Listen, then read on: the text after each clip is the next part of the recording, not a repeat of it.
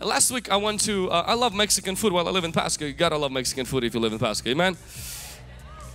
And also it's very affordable. And so I went to this Mexican restaurant and I like taco trucks, but they don't accept Visa. And so they don't accept Visa. I know for what reasons, but they don't accept visas. And so, and I need something to use it with the plastic. And so I would go to a restaurant here on Court Street. It's a very small, tiny restaurant. And so when you go in there, the moment they sit you down, before they even ask you for your order, and before they bring you drinks, and before you have a chance to order your food, they bring you this chips and salsa. How many love chips and salsa? Thank God for chips and salsa, amen. Some of you were not worshiping God for anything, but it's chips and salsa. You're like, thank you, Jesus. If they would have added chips and salsa to the worship, I would have had my hands raised up. But one thing you have to understand about chips and salsa is that chips were not brought there for my meal. They were brought there to prepare me for the meal. They were brought there actually to stir my appetite, you know, and they were free. We all know nothing is really free, so they were actually included later on in some kind of a pricing, but they were brought there to stir up my appetite for the meal. And it would be foolish to come and eat cheese and chips and salsa and just walk out of a restaurant and be mad and say, you know what, I thought I came to a Mexican restaurant, I thought I'm gonna eat some chicken torta, I thought I'm gonna have some enchiladas, I thought I'm gonna have some chicken quesadillas, and here I have only just chips and salsa. See, every person in the right mind understands chips and salsa were preparation for the meal. They're not supposed to be the replacement of the meal.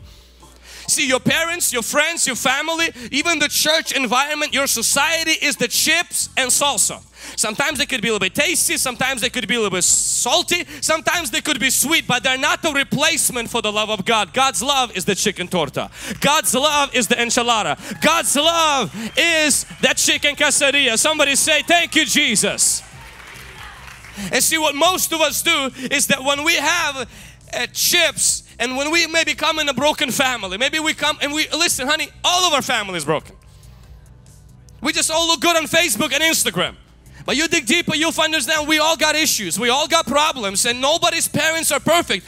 But we have to understand that our family is not the main meal. God's love is the main meal. The family is there to stir your appetite for the real Heavenly Father who is perfect, who is always present, always caring, and His love is unconditional. Somebody say yes.